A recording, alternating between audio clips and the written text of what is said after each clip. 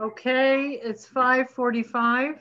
I'd like to call the Select Board Board of Health meeting on December 10th at 5:45 p.m. We are remote, and I will have Trevor read the remote information. Trevor, you're still muted.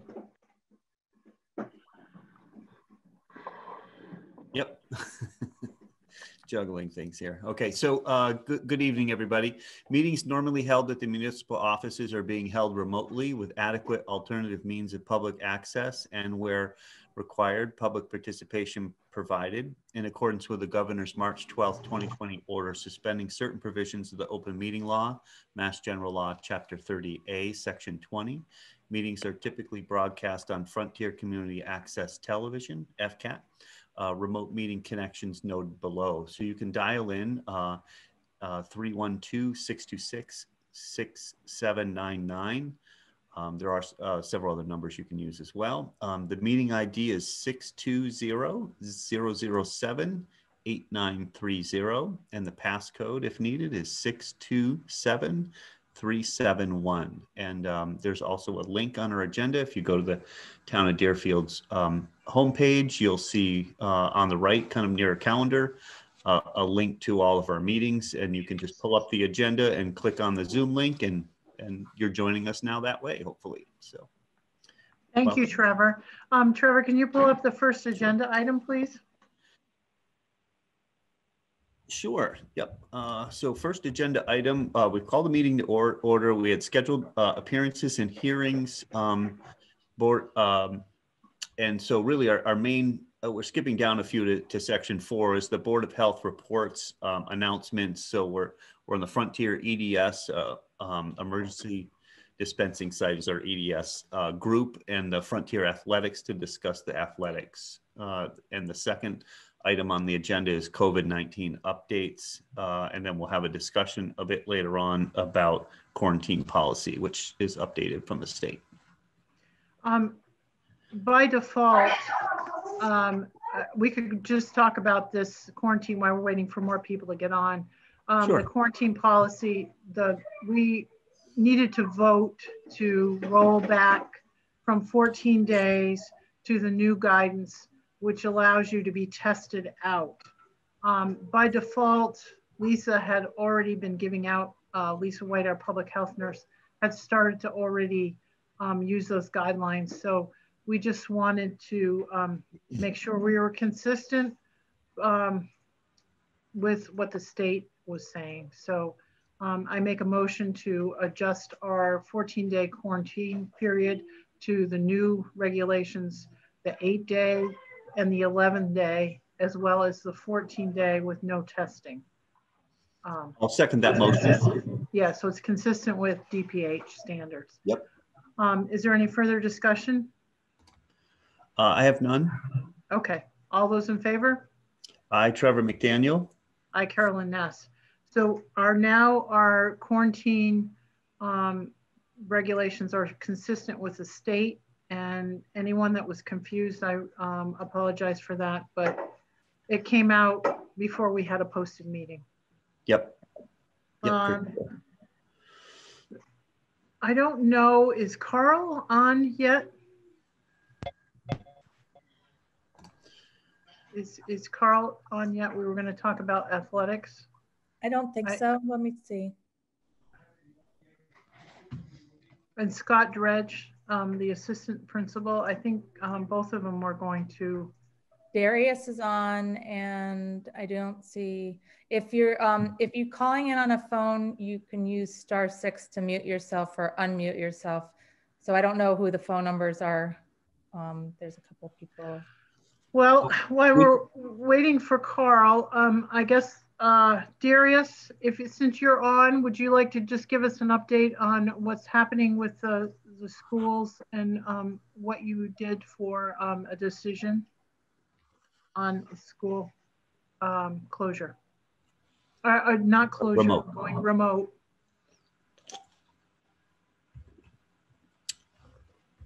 He may be trying to reach Carl too. So oh, okay. So a little bit. Well, we've had a huge uptick in COVID Right. cases, and I think people are,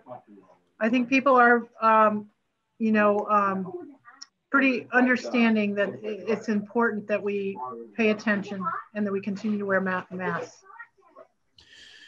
Yes, I think, so I'll add to that. And it may feel like a little bit of a whiplash. You know, we were just here on Friday.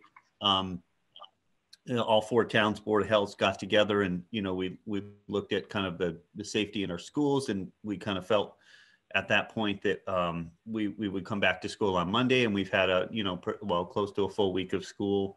But over that time frame, and we said at that time, as everybody had concern, we said at that time, if we see a change, or if there's any reason that we feel like we don't have our hands around this completely, that we would make another meeting and we would have a change. And so that's kind of where we're at right now, is that just even in the last 48 to 24 hours, the amount of email pings with new cases that I'm getting through Board of Health is it's staggering. It's heartbreaking. We've done so well for so long, all through these last 8, 9, 10 months of this. This area has done very, very well, and I can't really say exactly what had caused this. Whether it's Thanksgiving, that kind of gut intuition we had, or not, or it's just people letting their guard down a bit, or just bad luck. It has gotten really a bit out of reach, so we don't have a spot where we've got our hands around exactly. We're obviously tracing everything, but they're coming in so fast, and it's a lot of work to trace every one of these. Some are connected, some are not, some have, multiple possible, exposures in one household. So it's getting a little bit more than we feel comfortable with at the moment. So we always said we would take a pause and a regroup. And I guess the natural pause, would be till we come back on January 4th. And that's, we intend to do that until, we see something again that changes our mind, if we have to make an adjustment from there.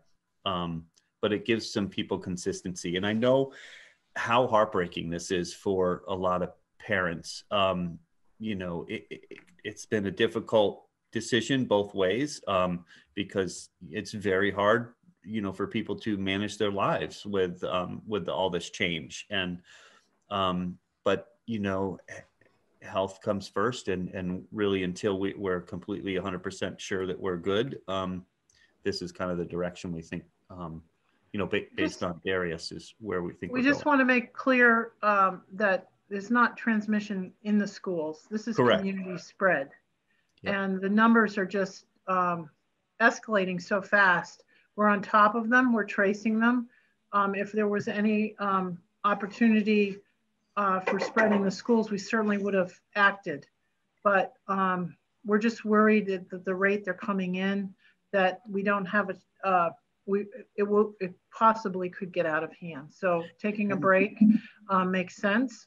But also, I just want to say how wonderful the staff and the teachers have been about maintaining the safety of the schools, mm-hmm. and the responsibility that parents have taken, so that so that they themselves have been safe and the children have been safe.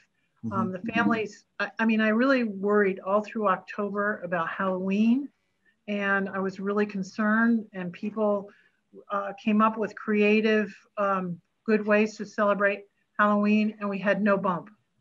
And I just want to make it clear that the families have been making a real effort to keep the schools safe. Mm-hmm. And this is not the families, and it's not the schools that are not safe. It's just community spread has been so widespread that we're just worried that it will get to the schools.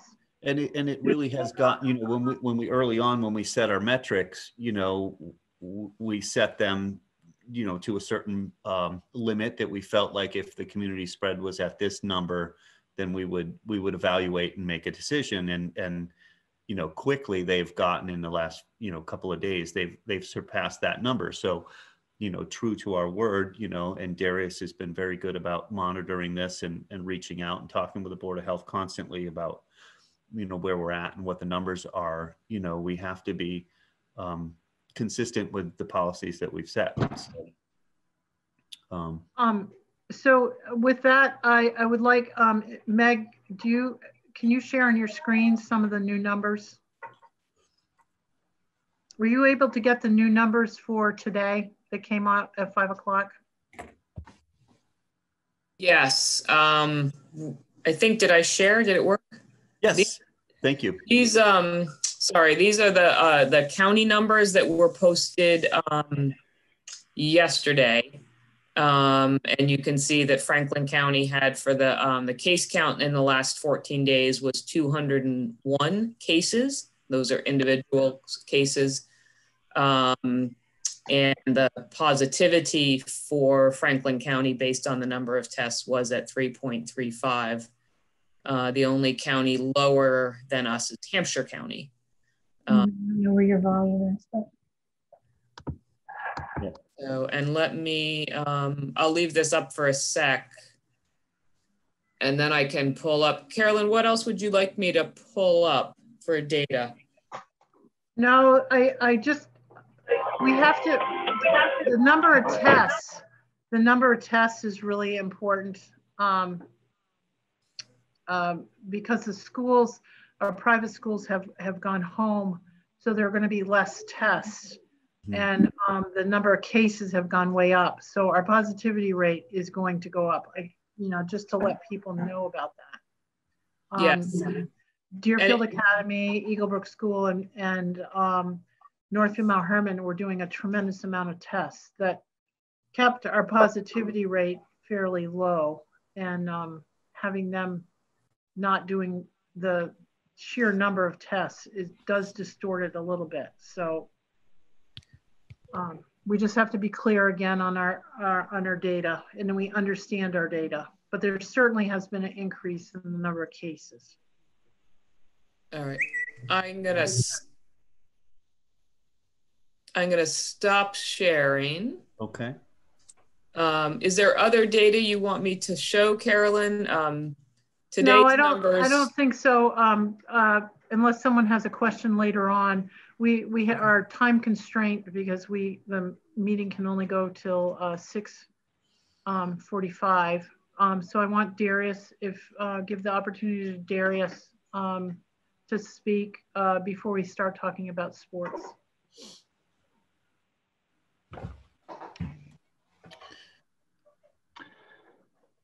Hi, I don't know well to speak. I mean, the only thing I gotta say, and I think Trevor, you did a nice summary of it. I mean, it's a difficult call, and I know, and I've already received some feedback from parents that are very disappointed with the closure, or not closure, remote, and because it does turn lives upside down. But I think, as you said, we built this back to school model based on trust and how we're handling these kind of things.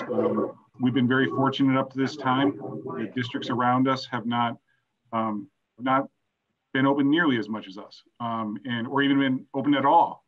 I just want people to put that in perspective that while we have taken measures to keep ourselves safe and stuff, we've been blessed with good numbers, and also a teaching staff that has really allowed us to work with us to negotiate to get us all open to make it all the way to late December. We're late yet, mid-December, where there are other districts around us that haven't been able to open their doors. So just kind of putting it out there. It's COVID. It's not fair, And I talk to that as a parent who the worst part of making a decision. I had a conflict of interest because I want my kids in school, and my kids want to be in school, and they're probably at home teary. And I'm not exaggerating at all. That anytime we have to close school, so it's taken seriously. That's kind of where we're at. So it's a decision where I don't think either side's happy. Right. Or side, there shouldn't be sides. Either opinion on it is happy. So anyway, that's kind of, I guess, the overview. Thank you. Thank you, Darius. we do have a scheduled meeting for December 29th, and we'll look to look at the numbers at that point. I see that Carl's on.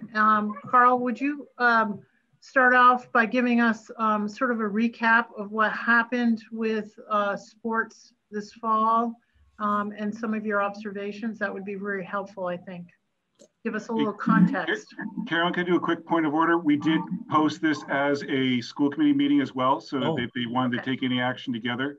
And a general overview, we never had this situation before where we both committees have a level of authority over athletics, and we want to work together to have a discussion tonight about athletics. So that's kind of the purpose of this. So those who are kind of watching and wondering what's going on, this unique format, both have a responsibility. Well, I think probably as an order, then point of order, then the school committee needs to call itself to order. Yeah. So Bob, can you click on your screen and call it to order, please?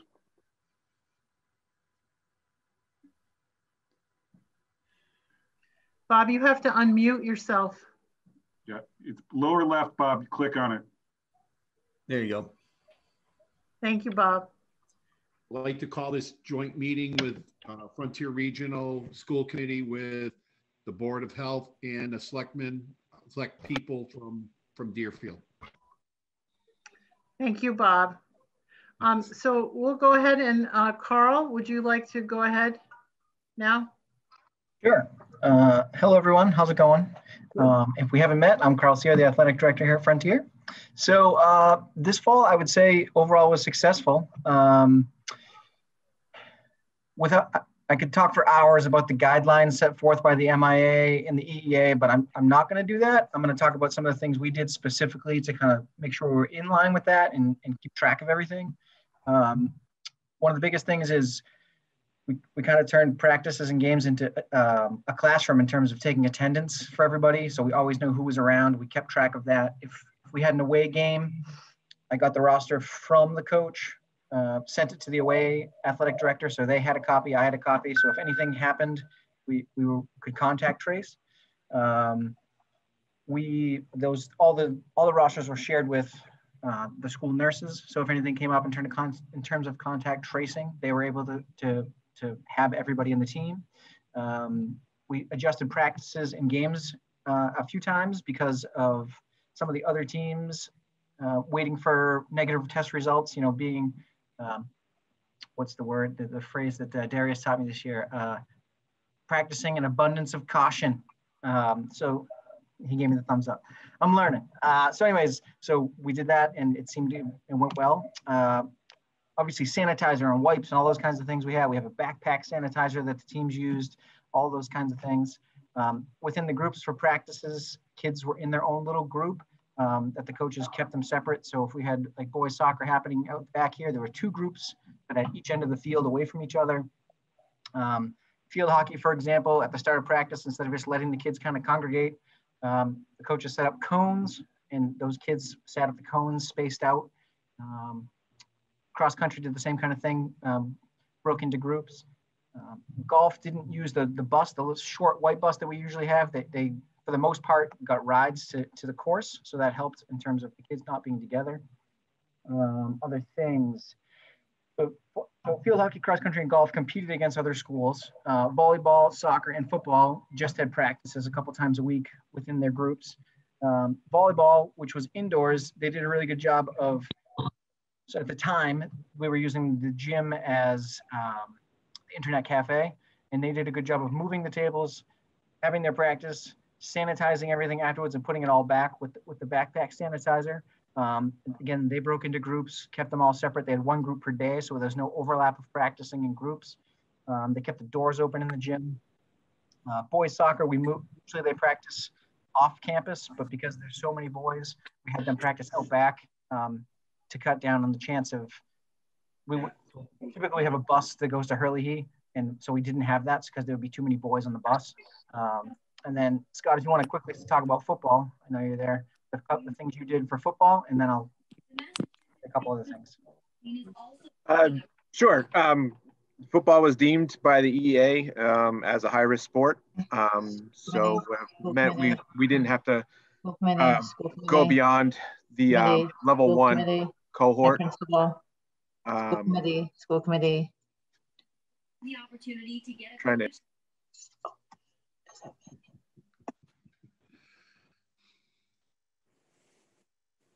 Go ahead, Scott. I think whoever it was muted themselves. Okay.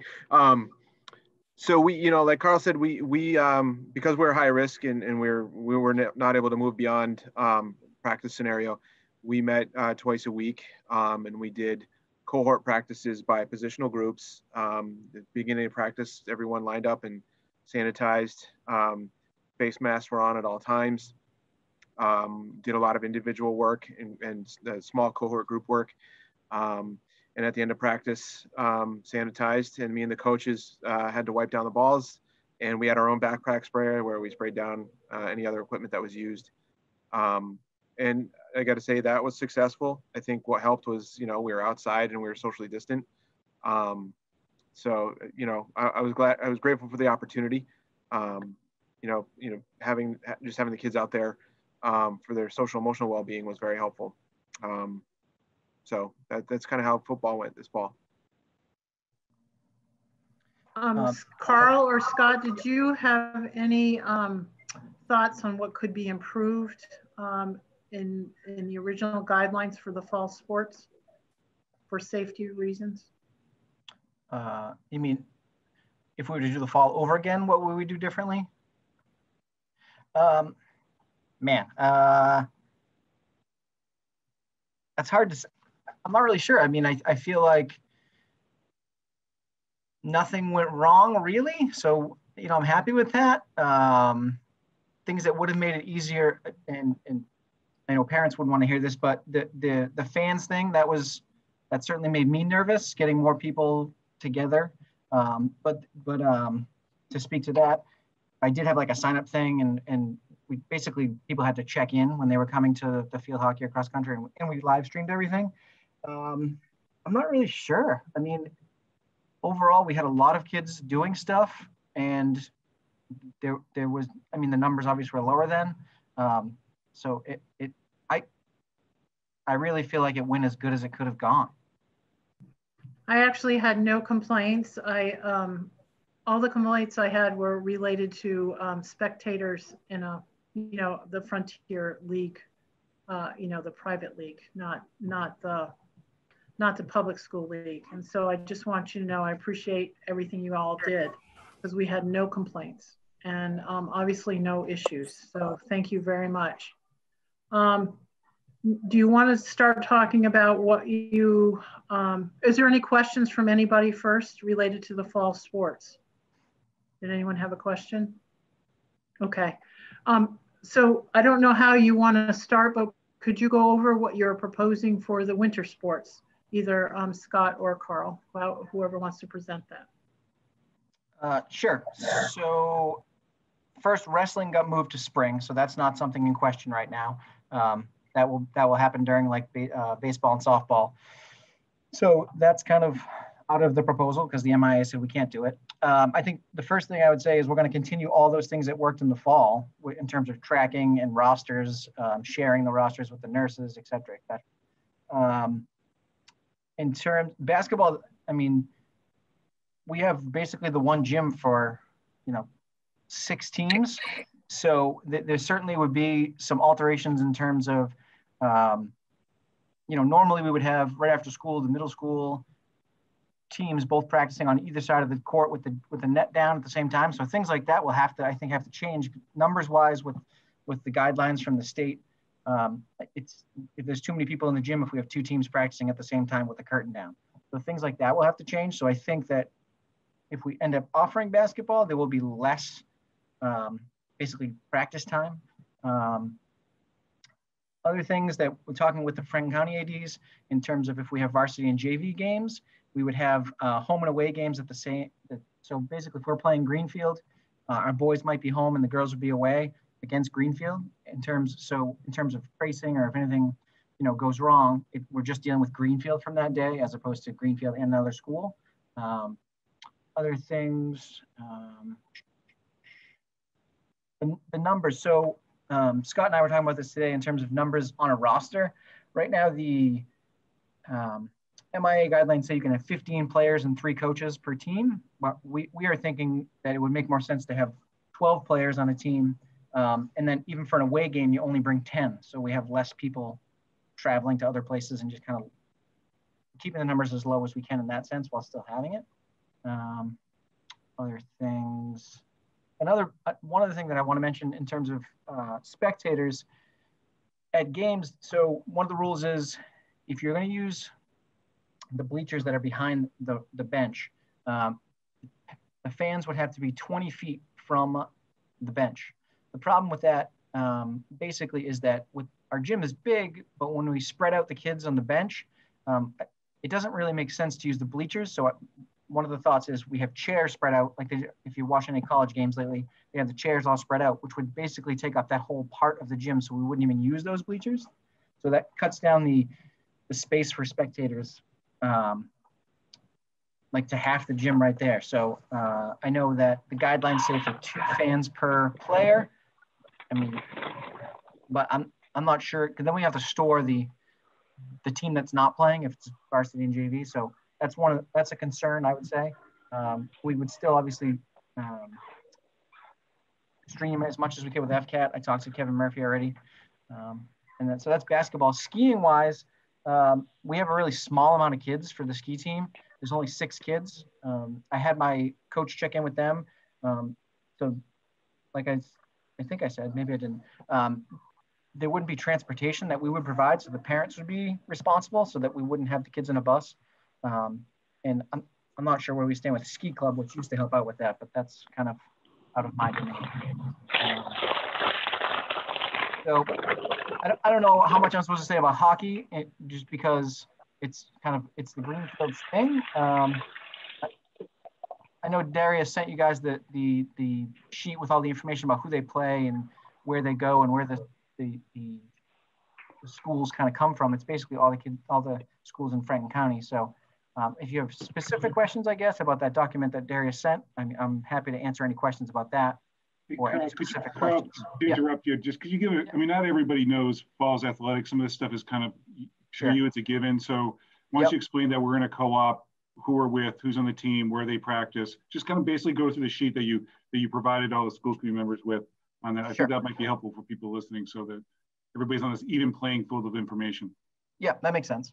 All right, I'm going to click on my other screen here to see it, so I had to get it right.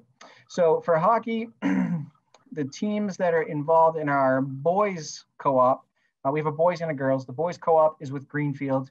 The schools that are involved, Greenfield, Mahar, Athol, Franklin Tech, Pioneer, Smith Academy, Turner's, and us. Typical opponents would be Agawam, Ludlow, Southwick, Chicopee, South Hadley, Chicopee Comp, Amherst, Belchertown. I know right now all the other schools are still deciding, and like East Hampton and I believe Belchertown both have decided not to have hockey this winter. So that in terms of boys, that's, they would play everybody kind of in the Pioneer Valley as opposed to Franklin County, which would be the case for basketball. And then the girls, let me look at that real quick. The girls is a new co-op. We were with Longmeadow previously, but they started a new co-op with Pope Francis. So there are students from Pope Francis, Amherst, Chicopee, Northampton, Hopkins, Pittsfield, and Taconic.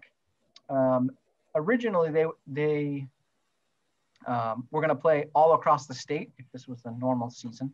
But I just found out recently, today actually, from their coach, that they're only going to play Central and Western Mass, which, so like Longmeadow, Shrewsbury, Algonquin, Auburn, Oakmont, and Leominster, to name a few.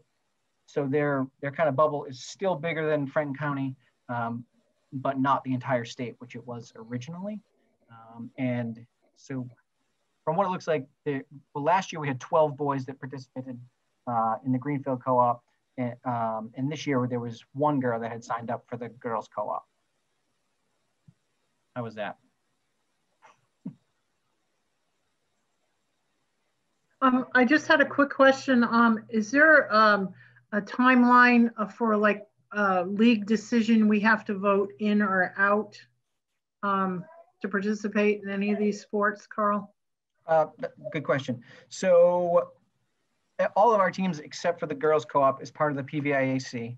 The PVIAC just today moved the start date from January 4th to January 11th. Hold on, I'm gonna note my notes so I get this right. To January 11th. Yeah, so there's a little bit more space there. Currently, the girls co-op team is set to start December 14th, but I'm under the understanding that that might get pushed back. It just hasn't officially yet from what the coach emailed me today. So for everything except girls co-op hockey, the start date would be January 11th. But the start, that's wonderful news on the start date, but is this, don't they have to have this vote ahead of time? What do you mean? Like, yeah, there's certainly planning that I have to do and signups and all that kind of stuff, but you know. So we don't actually have to make a decision tonight.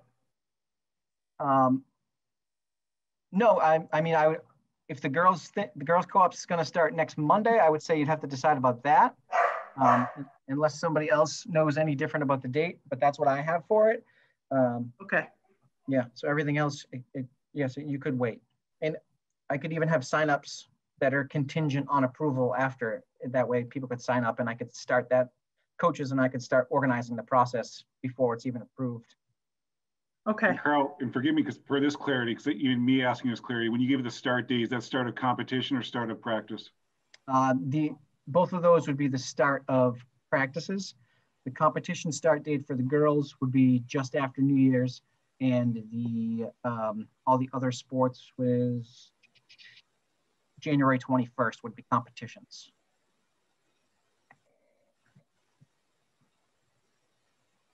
Thank you.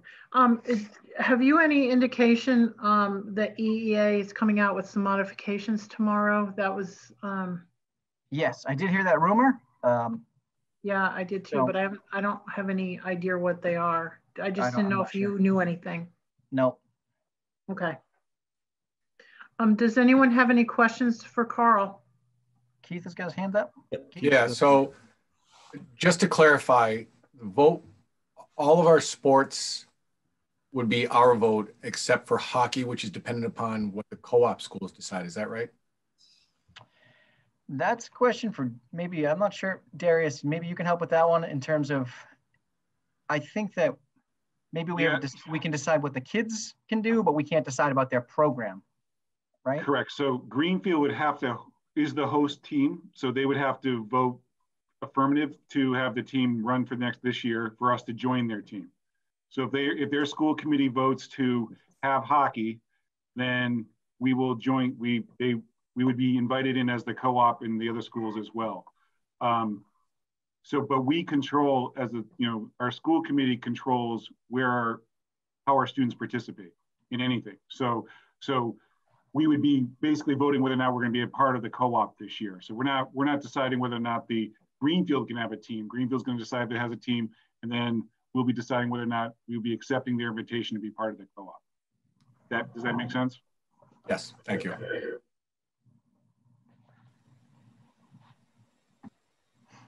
I'm not sure how you want to do this, Bob. I'm just saying my personal opinion is I want to support moving ahead with sports. However, I feel a little uncomfortable voting yes when we're just, Darius just closed the schools down because of the number of cases. So I'm wondering if we have a posted meeting, the 4 town boards of health on December 29th. I'm wondering if we either vote that we support the idea of sports going forward and then have a chance to review it on the 29th, or say that we are going to vote a final decision on the 29th. I really hope that the schools could stay open one more week at least. But I understand. But I'm just not comfortable saying. Yes, Caitlin, go ahead. Hi, sorry I look like a floating head. My lighting's not great. I wanted to ask, and I do support and Darius's decision as far as the safety of the school. If that is the way the school boards feel and the school feels. The Board of Health did not vote on it, and that's fine. As far as the metrics. Now, if the school and school boards feel that it is not safe for the kids and the staff to be educated together, I don't understand how it's safe to play basketball or how it's safe to play hockey. And I'm confused and I don't understand this. So I think that careful consideration, or how it's safe to have absolutely any spectators in the gym. If it is deemed safe to play basketball, any spectators watching, because the social distancing cannot happen if you've got 2 teams plus technically 4 teams, because you've got the next teams waiting, JV coaches, and everybody social distancing. So I just find this to be mind-blowing, that we can't educate our children, and I do believe sports are as important as far as social and emotional needs for our children. I did them my entire life up through high school, and I do find them beyond important. So I rank it right up there with them, but I don't rank it up there above in-person education. So I think that this needs very, very careful consideration. And that's my view on this.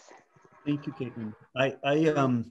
This is Trevor. I just kind of wanted to say, I think this is what I'm really curious to hear from the school committee, Frontier School Committee, what your thoughts are, and have you deliberate. The Board of Health wants to be here to support you and the school and the students. So we're hoping this meeting would be, hear from athletics, what their plans are, and then hear from anybody in the public, and then obviously the school committee and what your thoughts are and what your concerns are. And I don't know if we had to take a vote tonight, but we would, just really gather that information, how it could be safe, and in light of, obviously the schools kind of closing down at the moment or going remote. I'd like to chime in. I'm not sure if we're going to have a public comment here, but I know we probably have one speaker from one of the parents from the hockey team.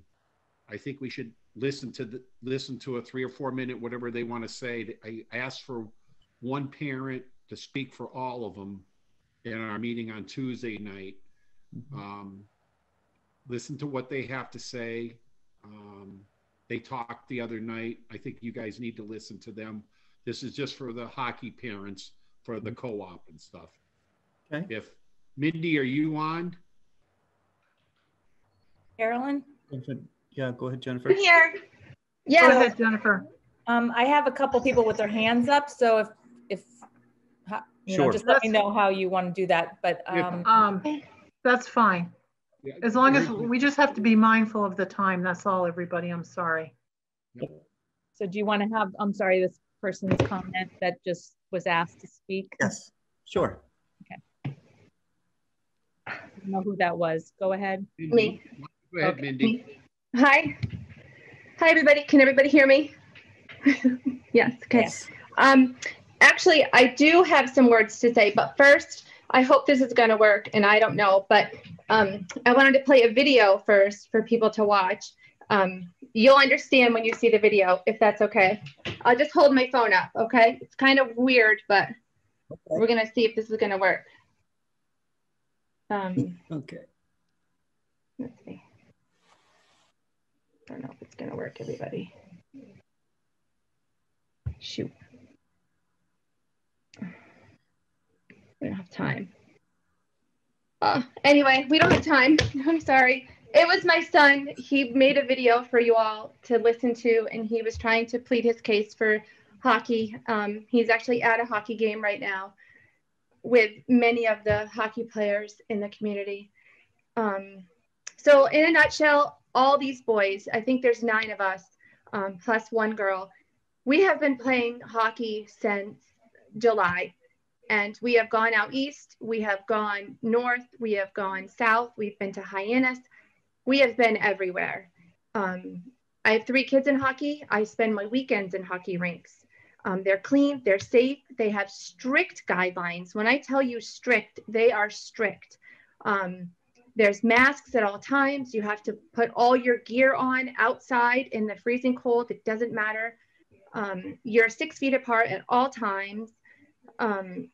And these kids just want to play hockey. They just want to play sports. They just want to be out there. As far as right now, currently, they're all on a team, and on that team, they are playing with the Greenfield players. They are playing with Belchertown players. They are playing with Amherst players. Agawam, Longmeadow, they're all right now on one team. Well, there's 4 teams, and they're all playing this round robin right now. So as far as the Pioneer Valley bubble, they already are in a bubble. They are in a bubble. They're going to be playing the same kids in a couple months. Honestly, I don't know what else to say about it. I mean, you know, we could talk about low-income families. We could talk about what are those kids going to do? How are those kids going to play sports right now? I'm lucky. My husband works. He can stick Sam and my kids into a Premier Hockey League. But I worry about the other kids. What are the other kids doing right now that need an outlet? I don't know if they have one. So I guess that's all I have to say is I will quote one of the hockey players, and he says, "Let the boys play." So I think we should let the kids play. Thank you very much. I think we all support that. I mean, that's ultimately our goal. So thank you. Yeah. Is there anybody else that wanted to speak really quickly? Yes. Mike Prusak. Yeah, hi. It's Mike Prusak. First, I'd like to thank the members of the school committee, this Superintendent Modesto, and the Board of Health for allowing me and others to speak regarding this co-op hockey program. With Tyler's efforts, Mass Government, our hockey clubs, USA Hockey, Western Mass FMC ice rinks, protocols have been established, distributed, and successfully implemented, allowing our student athletes to play the sport that they love and feel a sense of normalcy during these challenging times. This effort was not developed overnight, and the organizations that are involved continue to enforce what's in place, and in many instances have gone above and beyond the minimum safety requirements to ensure safe environments. Governor Baker's rollback to phase 3, step 1 still allows for competition with in-game modifications. Those modifications include 100% mask use during play, no multiple player scrums, social distancing on benches, 1 player allowed at a time in a penalty box, and referees are using electronic whistles. Off-ice modifications require players to dress outside, minus their skates, and only enter the rink 10 minutes before the start of a game. No hockey bags are allowed inside, one-way entrances and exits, and immediate skate removal after a game to facilitate a quick exit from the rink. Players undress outside as well. As Mindy kind of alluded to, these student hockey players have been practicing or playing hockey since the rinks opened in June, actually. Starting at the end of August, these kids joined their fall programs. They traveled all over Mass, adhering to the set of standards put forth by the organizations we've been discussing. These club programs have already taken measures to continue play if these kids don't have high school programs available to them. That sounds great for the kids, but this does introduce more COVID risk. And it also brings that to the school. They're still going to go to school after they play in these games. The Western Mass bubble is far safer than the places they'd be traveling to in Central and Eastern Mass. High school hockey in Western Mass is a less risk for everybody.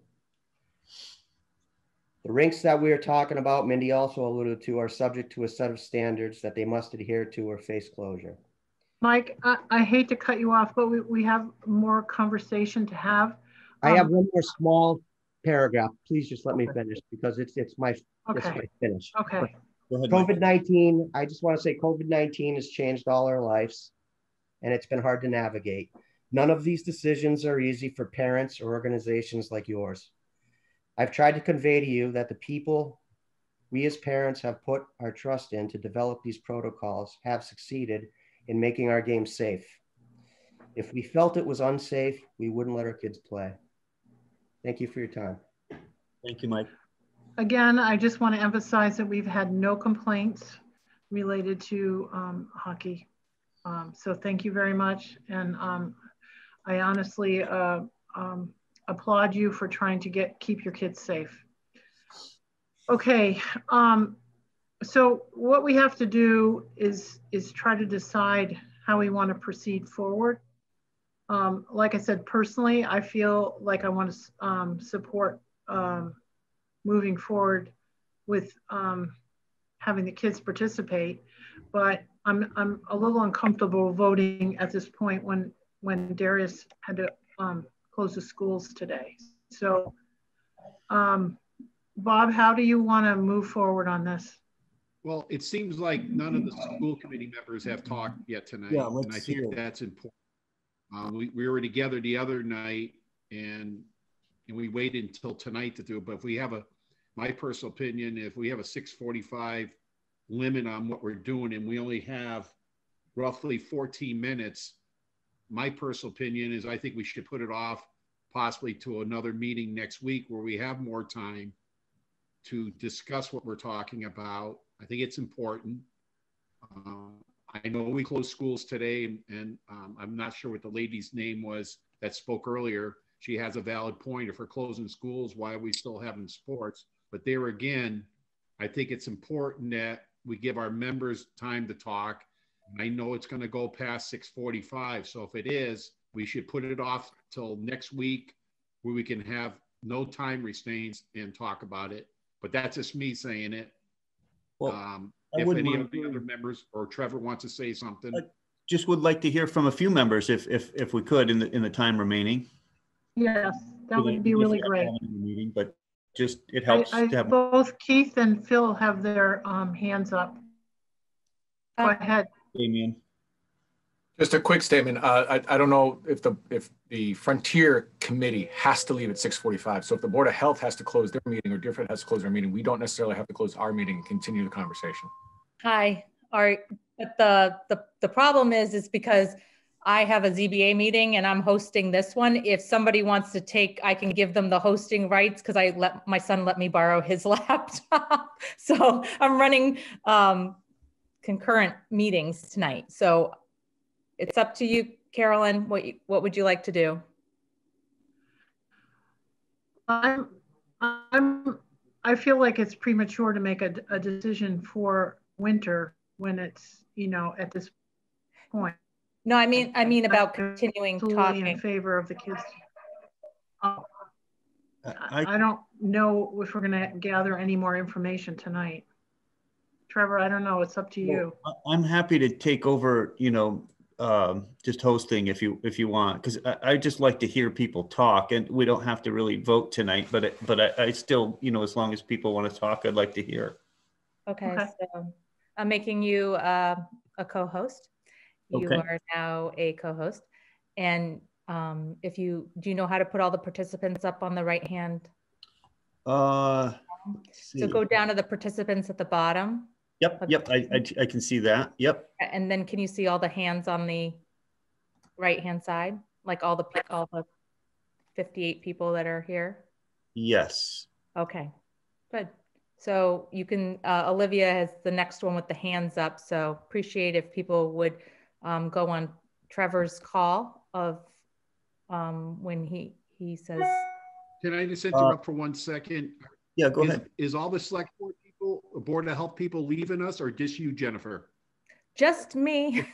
Okay. I just have to run another meeting at 7, so I can stay. It's just that, anyway, yeah. As long as the Board of Health and you guys are all the same. Board of Health, select people, as long as you're still here listening to all this. Yeah. Yep. Jennifer, I don't see hands. Oh yeah, there they are. I got you. Yep. You got it? Yep. Okay. Sure. And then if you just hover over it, you can see where you can lower the hand after they finish speaking. Gotcha. But it's being recorded and I'll deal with it. Well, I'll do my best. Bear with me, everybody. Okay. All right. Thanks, Jennifer. Yep. Olivia. Thank you, Jennifer. Okay. We had Phil and Keith and Olivia, as far as I can see. So Phil, I think Phil was next. Thanks, Trevor. So, you know, to me, one of the interesting things that I heard is sort of this dichotomy between, you know, if school has to close, do sports have to close as well? And to me, that's kind of the issue that I'd like to hear, you know, metrics brought to bear and, you know, an objective decision-making basis. So, I mean, I'd be interested in hearing from, you know, I don't want to put, you know, Nurse Meg on the spot, but, you know, somebody from the strictly health board of, you know, strictly from the health perspective about the relative metrics involved and can the same set of metrics, you know, be used to say. Phil, I think what you're talking about is originally what we had put together this summer to open schools. What were the bars that we needed to make sure that we felt were safe?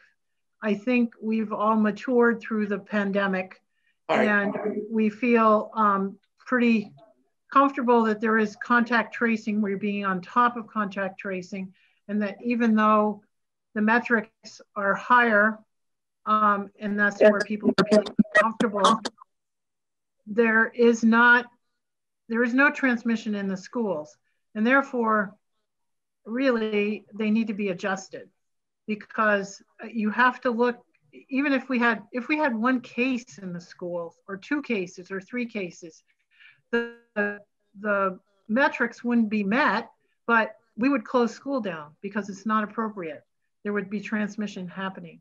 So I think we've got to figure out some kind of metrics that are going to be reflective of what's really happening in the schools.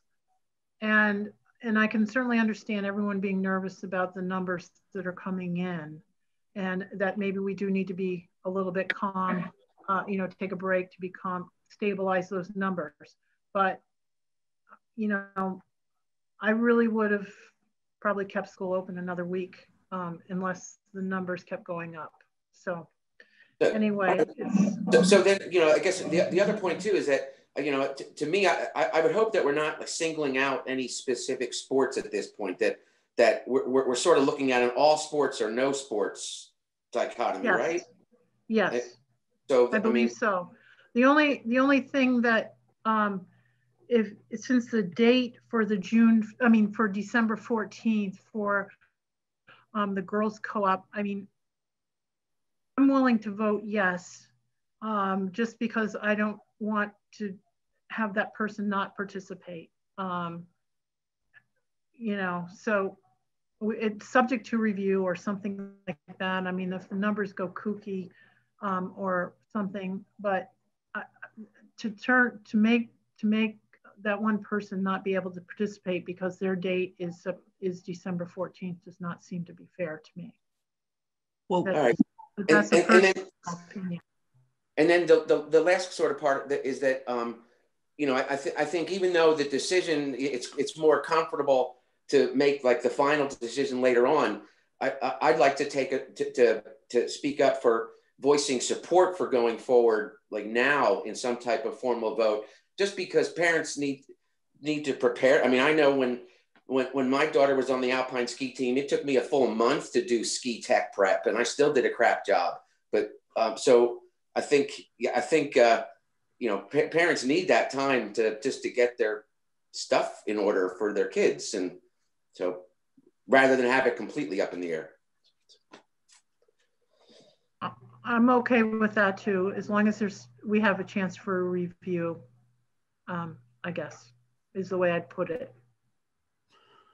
Well, and part of me kind of feels like, and I don't want to jump in every time, but I just wanted to say, part of me feels like, some sports are a little different than others. When I think of a bunch of kids in a gym playing basketball with spectators is a lot different than, somebody skiing down a mountain, just for risk. I mean, maybe risk to health, probably as far as injuring yourself might be a little worse skiing, but it just seems a little different. And so I don't know, that's just a thought. So let's see, Olivia.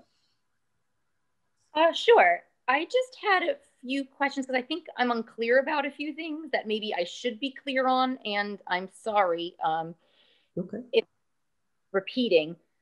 But when we vote, would we be voting all, like Phil was just saying, is it going to be like every sport can compete with other schools or only some of them can? And the reason I'm asking is because, we had different in the fall, different sports did different things. Some sports were, just playing in between. My daughter played soccer and they had socially distant practices and they didn't play against other schools. So they didn't bring our Union 38 germs to other towns, and they didn't bring it in. But field hockey decided to play, and that's fine. I'm not saying they shouldn't have. I'm just saying there were different rules for different things for different sports, which could be totally fine. I just was unclear about what the vote would be, especially if we were going to take it tonight. I would want to be really clear about what it is exactly that we're voting for so we can make sure we're all making the best decision,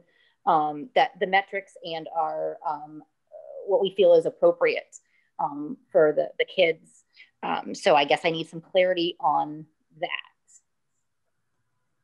I don't know if anyone... I can give you the clarity on that. You can decide how you want to do it. And there's been a variety of different things that have happened in different school districts around us. Some of them have voted straight through all sports. Some have pulled certain sports out that they deemed higher risk or different situations in their community, So it's really up to the committee. I think Phil was kind of talking about, let's talk about all sports at once and decide how to move that forward. I mean, I know when people were talking about, I know Greenfield last night, and Carl, you can probably correct me on that, the details of it, but they voted to move sports forward, but they're going to make a decision about competitions later. I mean, not to follow Greenfield's, fine on that, but I mean, Turner's has already approved winter sports. Hopkins, it doesn't have hockey, I don't believe, is approved winter sports. Tech has approved winter sports. Marhar has only done varsity at this time. Mohawk just did skiing and tabled everything else. And everybody else still has their meetings. Marhar, Smith Academy, Pioneer, and Athol are still having additional meetings. Some of them are meeting tonight. So a lot of people are kind of in the same boat. So I can feel for you there within that. But since I have the floor, I'll keep going on my other side thing. I think there's the big difference I'm going to put as my school leader had about me shutting down schools, and I'll have it stated that way. Is that there's the difference is choice, in that athletics is a choice by students, and I guess that's one of the things that we're going to have to grapple with is what level of oversight do we give within the choice of, everybody's doing different levels of risk within COVID, and different families can take on different levels of risk based on their family structures and who they have in their family, who's living in their homes, those who are more vulnerable to COVID and that kind of thing. And so the one thing about athletics is there is a choice there, whereas school, it's not just about the kids, it's also about staff members and that kind of thing. And there's not choice for all members of that. And so I think what people make very clear, because, it was not, I'm going back to the self problem here. It was not an easy decision today, but there are other things just about students coming into the building. We have staff members and other kind of things when we have a large increase in numbers. So I think there's a little bit of difference there when we talk about athletics, just for people to consider. Also, just one more thing, I don't know if I still have the floor. Yes, go ahead. But so, and this is probably oversimplifying things, and I don't mean any disrespect to anybody who's playing or choosing to play sports in different parts of the state right now, but so hockey, for instance, I'm only singling them out because we were talking about them, and I heard Mindy Knight say this on Tuesday, is that they're already, that their groups are already a bubble, their teams are already a bubble, but when those teams, like we spent so much time keeping Frontier safe by asking our families not to be going out and doing things, not to be going to all of these parties, you know, don't get together with your family for Thanksgiving, you know, and then now we're considering sending teams, so 12 for basketball, 24 kids and 5 adults to another school to be inside their building with whatever HVAC they have for a few hours to play next to their players, and then they're going to come back and go to school next to the students who didn't make the choice to behave, you know, to have those, who thought those behaviors weren't as safe. And I don't know. I don't even know if there's a question really there. I guess I'm just wanting to know how we plan athletically to keep our students safe as they go into other schools, in places that we spent so much time on HVAC, right? We don't know the exact numbers. We don't know what they're doing in their schools to keep safe. So I'm just wanting to keep kids in school. I think in-person education is so important. And I'm just really wanting to know how we plan to keep our athletes safe if they're going to be going out and doing things in other parts of the state. Thank you. Thank you. Tough question for sure. So I'll just run down some others. Judy Pierce. Thanks. I wasn't planning on addressing Olivia's point, but I think the point you made at the end, Olivia, about like the, you know, people participating in fall sports is a choice, and that it affects the lack of choice that other people have who don't make the same choice. I mean, we kind of experienced it in the fall sports season. We absolutely experienced it in the fall sports season. And I think, you know, I think it just, I don't want to say it is what it is, but you know, it a little bit is what it is. Sorry to say it. I also just want to make sure I understood practices the proposal is to accept sports only. I mean, the winter sports only as presented on the proposal, and the protocols that exist in place. In particular, I think the concern is about fan attendance, like people in-person attendance for, like, let's say basketball, for example. And we have the opportunity to readdress that, right? At some point in the future. We're not to games yet. We're not going to get to games until January. What we're really talking about now is creating the opportunity specifically for that one person to participate in the girls hockey, but also for other students to begin practice for winter sports in January at a date that comes after the school closure date that was just established for Frontier. Did I understand that correctly? I think you're right. Yes. Okay. Yeah. Just wanted to make sure I got it. Thanks. Thanks. Let's see. Damian Fosnat. Okay, you got me? Yes, go ahead. Yeah, I don't really necessarily have any questions, nor maybe anything else to add other than just my opinion. Trevor, you were looking for school committees to talk, and I like to talk. So I unmuted myself here. I think this is a really tough position to be in. I think the optics probably do look bad where school is being closed. But here we are talking about sports. But on the flip side, you know, who am I? I'm not a medical person, and I don't know really any guidance to go on other than the Board of Health with their recommendations. And Caroline, you're advocating to move forward with sports, which I think that says a lot. And I think actually what Darius says, I think actually says a lot too. I mean, his decision with schools is very different from maybe where we are with sports, because he has staff to look after students that, you know, have no other choice. And kids playing sports really are a choice, and I think that actually says a lot.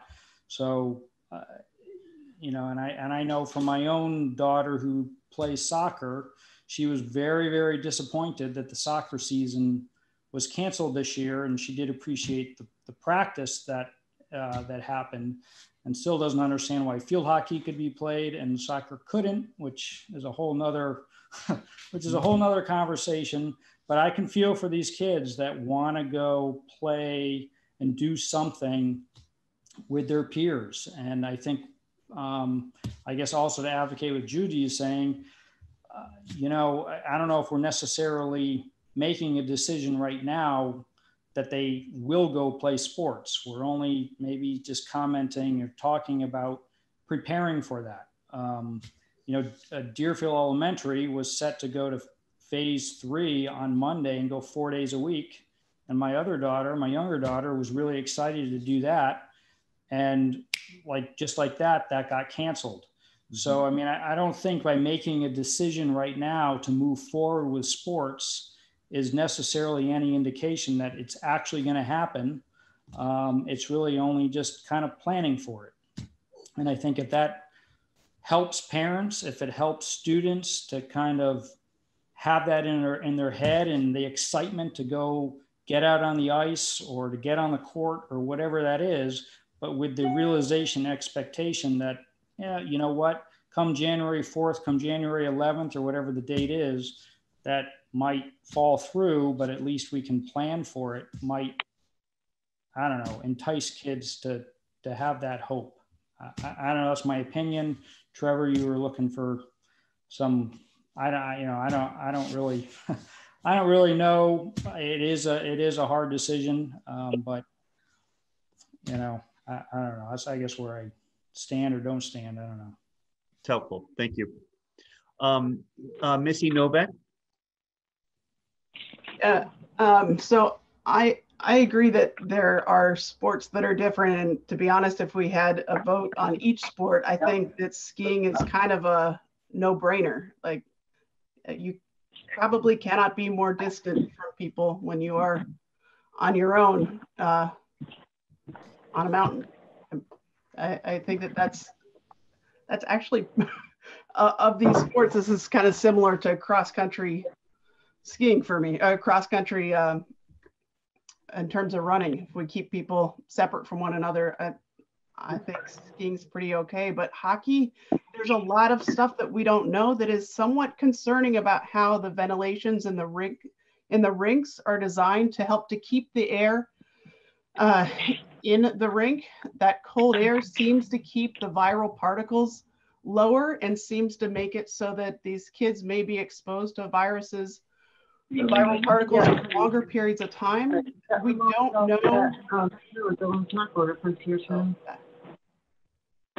We don't know all of this, but we do know that there are lots of cases that are popping up that are related to hockey, and that makes me nervous in particular about that. I know that there are a lot of strong feelings about that, but I worry also about how we approach this and say, yeah, let's go ahead, let's plan for this, and then pull the plug later. I know that there's hope that gets put forward with that, but I think we also have to kind of set people up for some realistic expectations with how they behave now, especially considering people are currently involved in these sports, whether we approve them or not.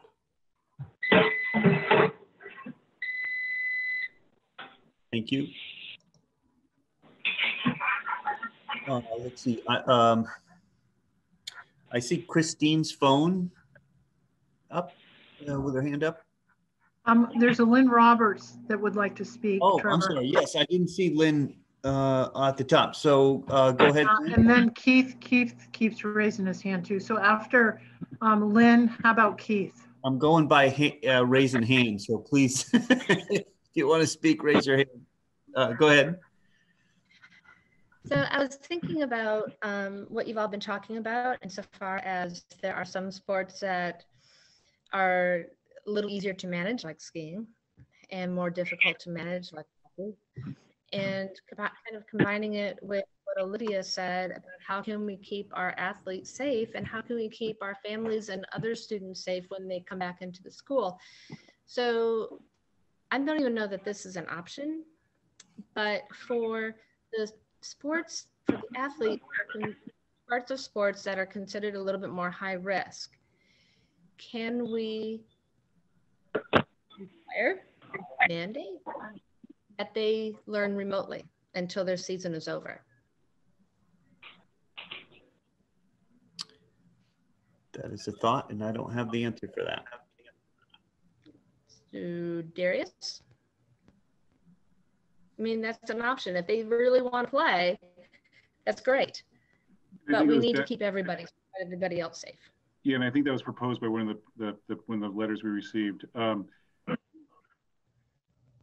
don't know if we. I think this is I think this would, I'd have to run it by an attorney, but I perhaps. I think but are we limiting an educational offering? If we deem that being in person is better than being remote, I know I'd have to figure it out. I think it's a great idea because it solves that problem. But is someone going to say you can't require me to be remote, and that's a violation of my civil rights as a student in the school to have access to education? I'm reaching, but I want to make sure I got to make sure I dot that out. We require them to be remote if they have been exposed to COVID. So we do limit them from coming to school already. And I'm not saying don't propose it. I'm not saying don't move it forward as an option. I just would say that we should just double check to make sure that we don't, because I do like it. If it allows people in that way, that's a good idea. But well, if they play sports, then maybe they. All right, can we mute on? Let's see. What are they, fucking paid college athletes? All right, come on, guys, please. All right, go ahead. Who is speaking? Darius, sorry. I was just summing up that if you want to make that as part of a proposal and stuff, we certainly, and I can look into make sure that we're okay there. But I think it's a nice idea, and I'm not trying to shut down the idea. I'm just saying we just make sure that we're not. My job is to make sure we don't get ourselves in any trouble with our ideas. But I think it's a good idea. It solves a problem. And as I go through these, I'm trying to go by the hands and the participants for who's next, but I think Keith was going to ask a question. I want to defer to school committee members and Board of Health members as well. So Keith, did you have your hand up? Yeah, I apologize. I couldn't raise the electronic hand. I just wanted to, you asked for feedback. I just wanted to say quickly that when I began teaching coaching 20 years ago, the advice was given to me, the philosophy that our job as especially as educators was to provide as many. Could I ask people to mute, please? There is someone on the phone that needs to mute, please. Thank you. That number 413-427-5656. Can you please mute? The host of the meeting can mute them. Yep, I'm doing that. I'm going to mute everybody I can. Go ahead. Thank you, Trevor. It was to provide as many opportunities for students as possible. And that's kind of been my approach since the summer. But the underlying thing is, how do we safely provide as many opportunities for kids as possible? The basic thing we can do is to shut everything down, go remote, we can do that. But then from there, what steps can we take to provide as many opportunities as safely as possible? And I think the district has demonstrated that they have taken it very seriously in coordination with boards of health, in coordination with select boards, to try to provide as many opportunities to safely come into the building as possible. And they've done that. And I've trusted the administration that they can continue doing that. The dates for what we're looking at reopening in January are right around the same time that the winter sports would begin, that the MIA has pushed it back to. So we'll be looking at kind of bringing them on all at the same time. So I would advocate for trying to provide as many safe opportunities for kids to participate as possible. Thank you, Keith. Let's see. So I did call on Christine's phone a while back. So if you'd like to go ahead and ask a question. Yep. Can you hear me? I'm not yes. with a Zoom person, so no I don't problem. do these often. No problem. So I don't think you can see me, but I think you can hear me. Nope. Okay. I I have to say, you have to I've been working since the outbreak of COVID. So my comments might shock someone differently who has been home, you know, who hasn't really gone out. I've been doing it safely. I've had COVID tests. We wear masks, you know, we do all these things. And, you know, I work in healthcare and we haven't had any outbreaks. So a couple things I want to bring up is that my son's a senior and he missed out on fall sports, but he desperately loves basketball. Like this is their year, you know, they've gotten so much taken away from them. And I've seen basketball safely happen all year. Like AAU, these things are also happening.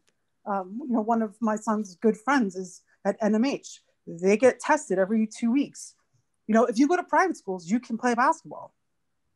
I don't know how. Does anybody know how they're doing it and that we can't do that? It's money, really. It comes down to the testing is like $75 a whack, and it just gets. No, I have one of the worst insurances. I'm not even kidding. I just called them and they said, due to COVID, like I have like a $7,000 deductible. You know, like I pay less per month, but when my services come up, you know, I pay for them. You pay for it regardless. But anyway, my point in telling you that is I wanted to see about the COVID testing. And I have a zero copay, unlimited amounts of tests because of the pandemic. So maybe we can reach out to some of these insurance companies. I mean, I don't want anybody to have to pay for it, but if these kids want to play, you know, I work at CVS. We could get testing. I can set up these kids for tests every 2 weeks. Like, I'm pretty sure that the same thing with all these kids, if they want to play, I'm pretty sure they're going to do everything they can to stay safe. They don't make it even safer. Like they might say, hey guys, let's go out on Friday night. Like, no, you know what? I have a basketball game this weekend. I can't go out. You know what I mean? It might spark up a little bit more safety in general. These are just thoughts I have. I mean, I like, I just want to mention that the school is participating in the antigen testing. We're hoping to have the training. I don't know, Darius can probably, and Meg can probably address the timeline better, but we're hoping to have this done by Christmas vacation. So when the school opens back up in January, we can have preventative screening of, you know, the antigen tests. Yeah, so I mean, these are all things to consider. I know, but I mean, we're looking at these teams and maybe they're 10, 15 kids in a team, maybe having a parent liaison where they can help out. And I'm sure, like I would, any parent of a kid who wants to play will do their best to make sure that they can help out. I mean, I'm assuming that. I'm pretty sure. I mean, listen to the hockey parents and, you know, they drive everywhere. Basketball parents, we've been driving everywhere to take our kids. I think to save their senior year for basketball, I think that's safe to say that a lot of people would do what they can to have their kids play. You know, the wiping down the balls, the social distancing, they wear their masks, you know, whatever it is. I don't even know if anything that I would say would change people's minds, but just your voice. Thank you. Yeah, thanks. Thank you. Glenn Dulett, you had your hand up as well.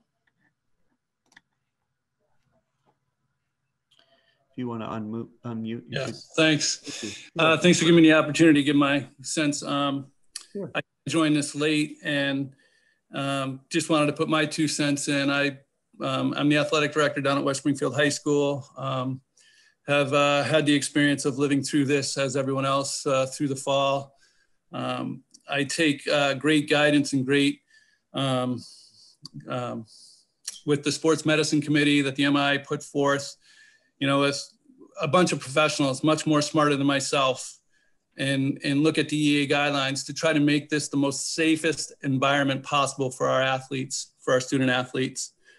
And I can attest, you know, that when they're with us, meaning our coaching staff and the coaching staff, I feel that things are the safest. It's when they leave us. Mm-hmm. That's the biggest concern. And with that being said, I think that, you know, procedurally, you know, as if the school committee approves sports, I can only speak for the practice that we were looking at. And what I went through in the fall is, you know, our demographics where I work are awful, much worse than here and it was a week-to-week proposition. You know, we had to pivot, as you say, and go practice only because we were worried about the rates within other communities. We had to, and our coaches were great, you know, and the whole underlying principle with that is kids had the experience to participate and socialize, and be with each other and do something that they love, and having that opportunity. And it was us as administrators, parents, that had to ensure that this is going to be the safest environment. When we saw that things needed to change, we did so. Okay, we pull it back a little bit. And I think the PVIC is supporting that philosophy by giving us the flexibility to adjust our schedules.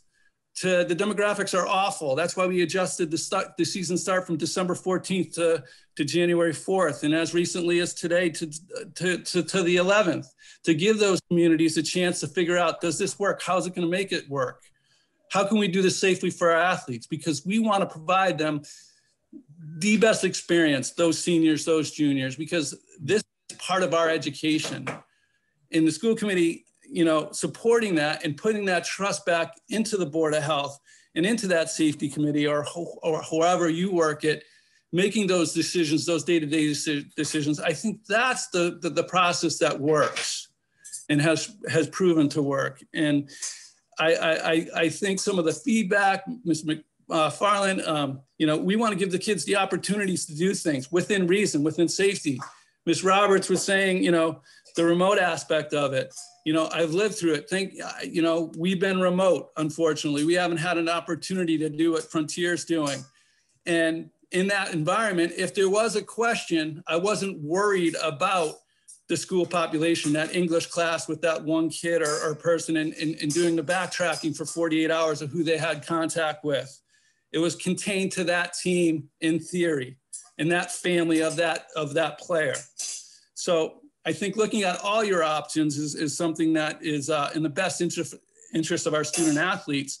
And just to make a broad decision right now of yes or no, I think is an injustice. I think we have to look at the data. I think we have to look at what the professionals are saying and give it a look. That's just my 2 cents. Thank you for letting me speak, and I put it back all to you. Great, very valuable. Thank you. Thank you for that point of view.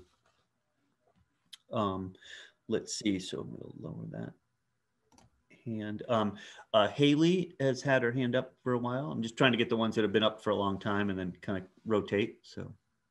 This is Jay Niles. I'm on my daughter's account, but hey Jay. Hey Trevor. Hey, quickly, I coach soccer. My son's played in probably since COVID started, maybe 60 to 70 hockey and soccer games. Here's just what I would say is that if we can all agree that with kids in hybrid and now going remote, is that they need to leave the house. We need to get them outside. The safest place to put them is into controlled environments. And there's nothing more controlled than high school sports. This is the controlled opportunity to get our kids some sense of normalcy. What I would just suggest is let's just follow what they do, what MIA is saying out in Boston.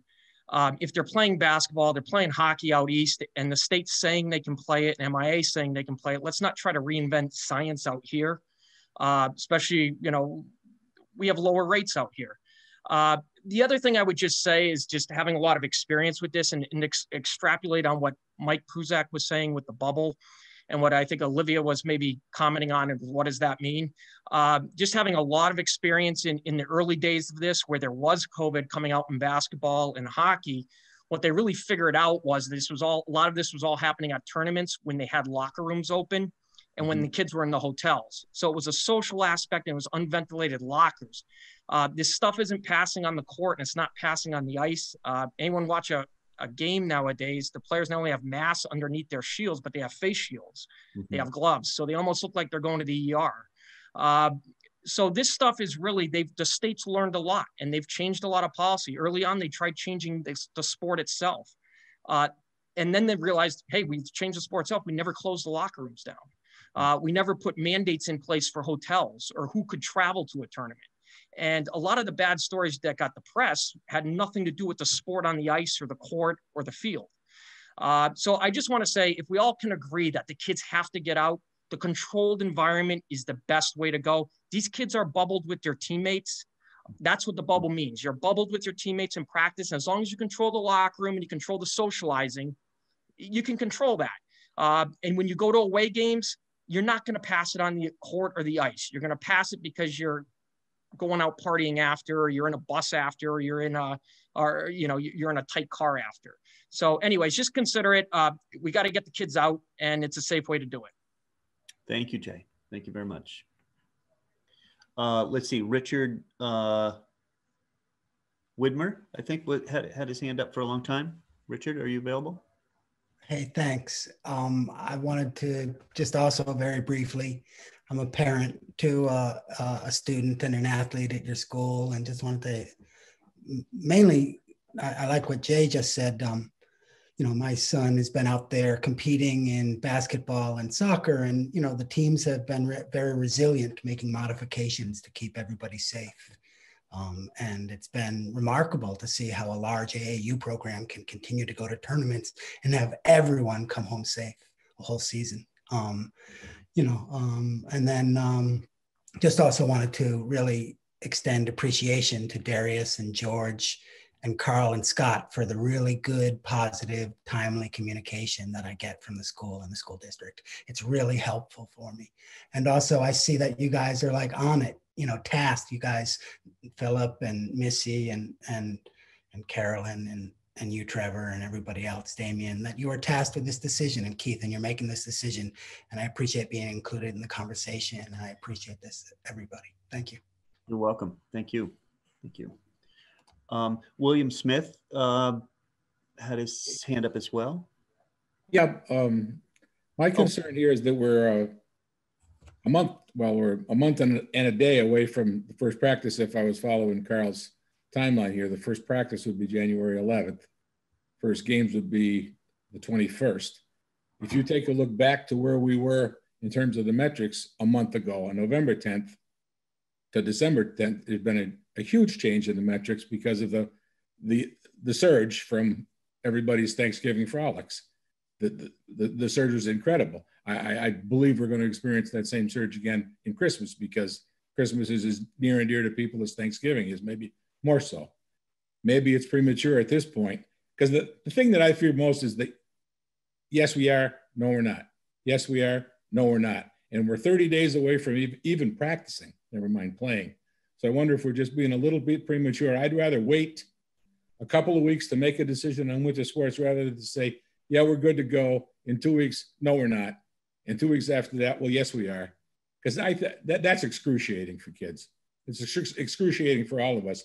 But I'd rather not do that. And I'm not sure being 31 days out from even practice, with the exception of the female athlete on the co-ed hockey team. We're 31 days out from even practicing. So maybe we have the luxury, if you want to call it that, of being able to wait just a little while longer to see how some of this is going to play out.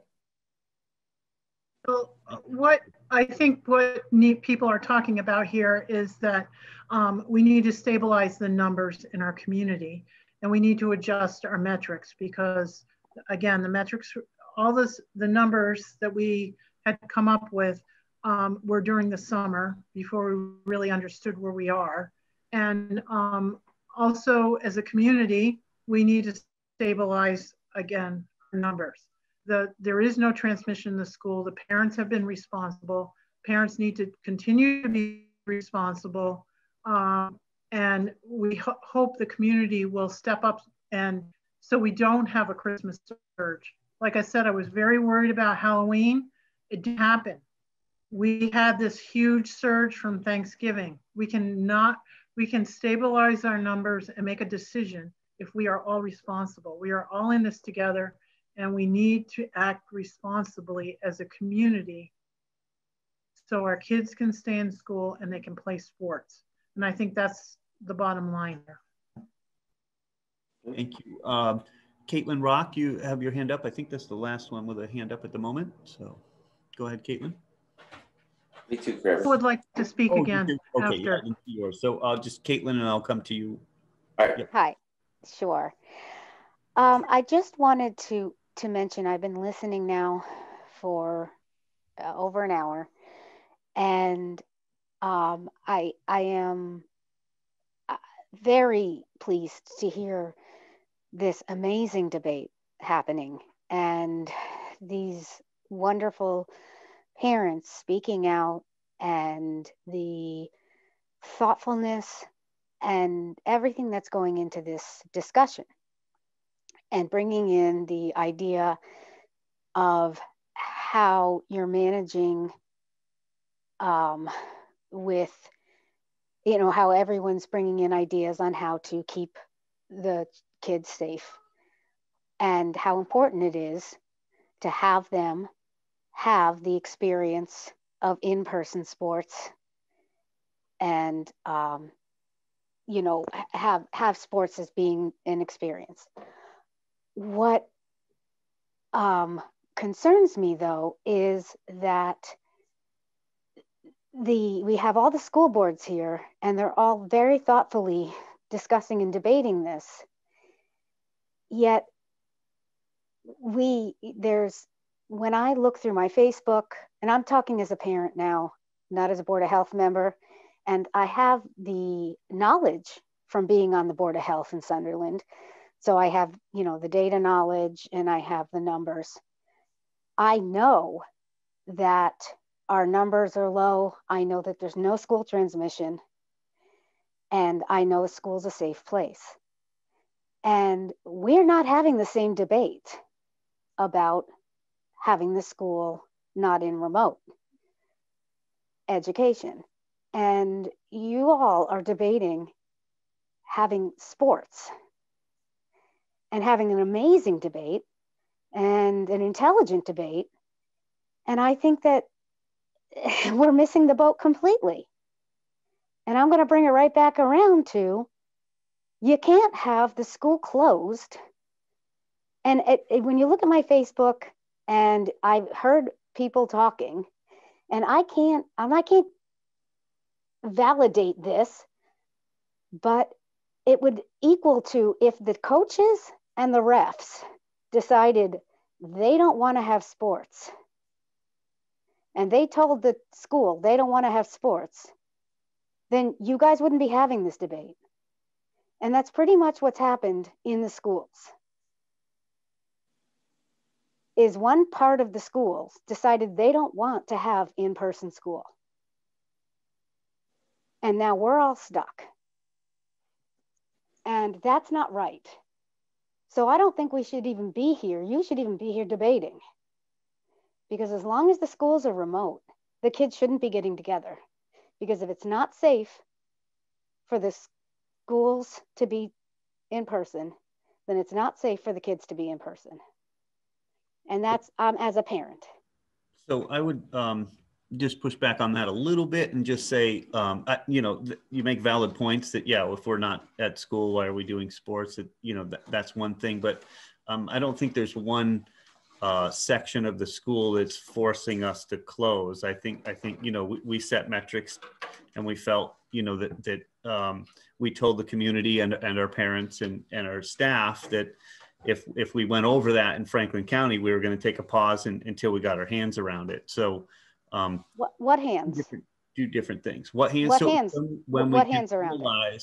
When we can realize we know where the transmissions are coming from and we know that we have them under control. And I think we've had that for the last few months. In the last couple of days, I felt a little bit more as a Board of Health member, seeing the numbers coming through and not having a full grasp on where those infections are coming from and where we can, and we have them stopped. So you don't, your community tracing doesn't know where your cases are coming from? Yes, we do, but they're coming so fast and furious that it's very difficult to have a grasp on where they're coming from. And, you know, and when you have, say, as I said earlier, where you have one case with, or say one household with 3 different tests pending from 3 different interactions. You don't have just one person coming in, you know, that we know had made a mistake or caught it somewhere and brought it home. So it's a little different than, you know, what I've seen monitoring this for the last several months. The last couple of days have felt quite a bit different to me. And I think it was safe enough to, you know, to take a minute and figure out truly where these cases are coming from and that we completely have our grasps on it before we open back up again. Whether we shut down today or you know, in a couple of days, or, you know, we felt we could open in a week from now. I think the decision's made that we're going to come back on the 4th. And, you know, I think I'll support that decision, but I don't think it's one aspect that's forcing down our schools. It's that we need to really get our hands on where this massive uptick is coming from in cases, and, you know, just address those as quickly as we can. So respectfully, I disagree, because I don't see a massive uptick in the towns that we're talking about. Yeah, my inbox has been get a whole lot more than it has been in the last 10 months, like just in the last 2 days, 3 days. Your inbox from where? My inbox from Maven. So yeah. And it is the Thanksgiving uptick, and we knew that, and we anticipated it. But again, until we know that is leveled off and is not infecting our school community, I'll feel more comfortable about getting the kids back in school. I think we can agree. I think we can agree, Caitlin and Trevor, that we are monitoring them. We are on top. I can say honestly, we are on top of them. It's just it's shocking. I went to bed last night at 10 of 10. At 5 of 10, a case came in. At 10:18, a case came in, and then at 1:38, and then like 4:18. Then, you know, so when I woke up this morning at 6, you know, we had a lot of action, and that was more than we've had in a long time. Like that. So while I understand that, I just think that it's not affecting the schools. It isn't. And I think to write off an in-person education so easily is. Kaylin, the only thing I can say, spending 2 hours discussing, you know, basketball and hockey. I understand. Disheartening, but at least. When I say that there is no, we're not having transmission in the schools, I personally know that, because I am tracking down every single thing that comes in my inbox, like Trevor said. I am too. And I know where everybody, it's just that when the number is so large, it's hard to stay on top. And I think that's where we're all a little nervous. And so taking a break, these numbers might all of a sudden just dry up. And, you know, I could be talking to Darius Monday or Sunday night and say, Darius, we just haven't had any, and we can open the schools. I would encourage opening the schools again. But we do have to adjust our metrics, because the metrics, again, do not necessarily, I think they're artificially low, given where we're going into the winter. I would be very discouraged if we stayed closed for the rest of the winter just because we're above 3% positivity rate. I agree. That's not realistic. It's the number, is transmission happening in the schools? Is the cases affecting the schools, or is it just community spread? So, I mean, I am for adjusting that metrics at least to 5% or 6%, something like that, that is realistic and gives us a little bit of wiggle room. Because like I said, if there was 1 or 2 cases in the school, that's, to me, we shut down. But it's transmission, again, is not happening in the schools, and the schools, to me, are safe. But I understand people's concern, and I'm thoroughly back Darius's action on this, because we did say this is what we were going to do if the situation arose, and we have not adjusted it, and we need to adjust it, but we had not had that chance yet. Right. I don't know if Meg wants to say anything about the conditions that might be changed in a future date.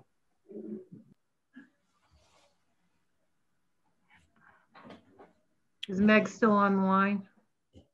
She might not be on the line. No, I am still online. I'm sorry, Carolyn. I've actually been multitasking to clarify information that was contact tracing. Yep. The meeting's been going on. So repeat what you want me to speak to, if you don't mind. Well, it's just that, Meg, you represent the school nurses, And so you know how on top of everything the school nurses have been. You know the public health nurses. You know what we as Board of Health have been on top of.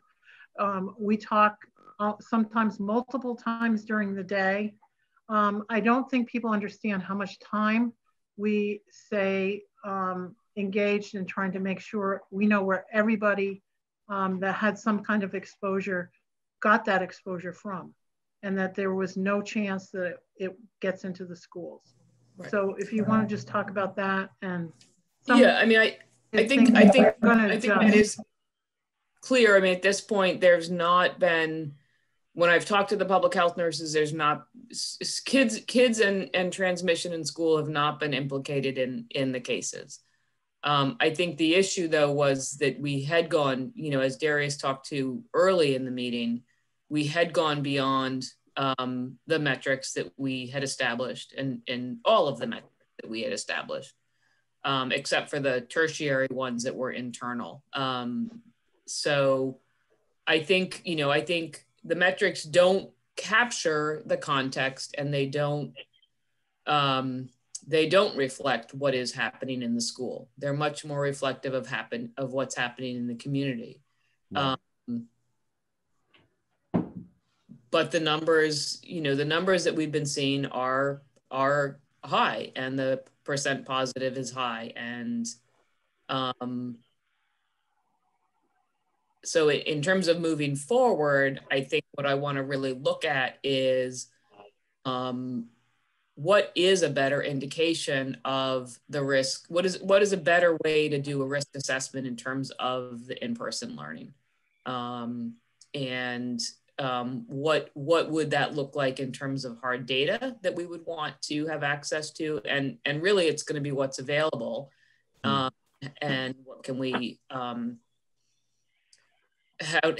can we appropriately interpret that data? So I think we need to, you know, I think some indicators are going to stand as sort of thresholds that say what's happening here. We need to understand the context. We need to understand where these cases are coming from. We need to understand the level of risk, and then I think we need to sort of reconsider how we identify indicators that reflect what is actually happening in our schools. Right. Other area schools as well. And that's trickier when you're one of the few schools that's been doing in-person learning. True. So I think we have some serious work ahead of us. Yep. I mean, not like we haven't been doing serious work since March, but I don't know if that answers if that sort of speaks to what you were looking for, Carolyn. I think it does. I just want people to be aware that we need to make some adjustments going forward. I understand I'm on the fence myself because the numbers in the community are rose so fast and continue to rise. And it's really only been the last 3 or 4 days, but the last 3 or 4 days have been really unbelievable. You know, so I am on the fence because at some point I can't guarantee that they're not getting into the schools, and then I am uncomfortable myself. But I understand that I am kind of the voice of opposition here, and I get that, and I feel that that's okay, because I'm only 1/12 of a Board of Health, and I am a voice of a parent, and being and feeling scared and uncomfortable, I feel, is appropriate in a pandemic. I still don't think until school spread is equal to or higher than community spread, the school should not be remote. And that's my feeling and my belief. And I'm not saying it should be anybody else's feeling and belief, but I do think that it's something that needs to be said. No, it's perfect. I'm glad you said it. And I think really what a lot of, you know, what we're grappling is we set these parameters for our community. And we said that we would, when we crossed them, that we would pause and address that. And I think what we've learned, Caitlin, you've probably learned a ton more than me at this, is that now that we've matured with this pandemic, we see things a little differently than we did when we set the parameters, and that maybe, and as Carolyn said, they need to adjust to really reflect what's going on in the school and that community versus the larger community. I mean, they are related, obviously, because we have these community things happening that it winds up in the school, and we just don't want a spread to happen. So we're like, jumping the gun to kind of slow down until we really kind of figure this thing out, and maybe adjust those parameters so that it isn't stopping us from moving forward when we really truly see that the spread isn't in the school. And I would be the first as a Board of Health to vote for all sports to be, I think sports are probably one of the most important parts of academics, because you can't have a body without a mind without a body and a body without a mind. They go hand in hand, and they teach teamwork and ethics. And I mean, sports, maybe it's because I was an athlete way back, 30 years ago. We're not going to get into that, but it's ingrained in me and I love it. And I'll be the first one waving every flag, but I just want it equitable. Okay. Thank you. Trevor? Yes. Can I chime in, please? Of course, Chair. Why don't we, we've had a lot of talk about this tonight, and I really think that I'm going to make a motion that we table this until January 5th, when we do have our next school committee meeting, which will still give us enough time. Sorry about the dog. My wife's coming home. Bob, we're going to have Bob, can we invite you to our already posted December 29th meeting? Would you be willing to come to our December 29th meeting? We as the Board of Health, we're going to review the opening of schools on January 4th. Yeah, I mean, that's close to January 5th. I'm just thinking when hopefully the kids are back on the 4th, unless the numbers change for the worse. I'm all for the 29th. Yeah.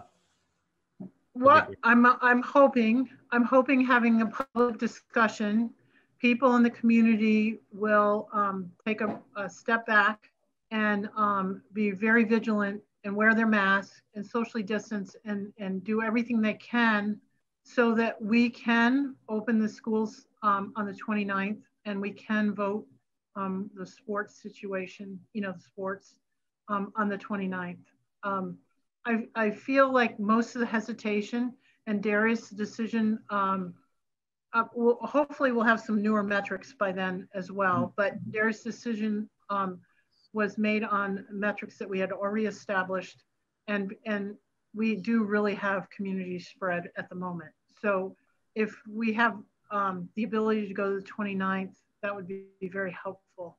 Can I get another school committee member to chime in to agree or disagree with us at all? Yeah, well, Missy Novak has got her hand up, and I know she's a member, and same with Damien. Yeah, perfect. So Missy? Sorry, hang on, just had to unmute.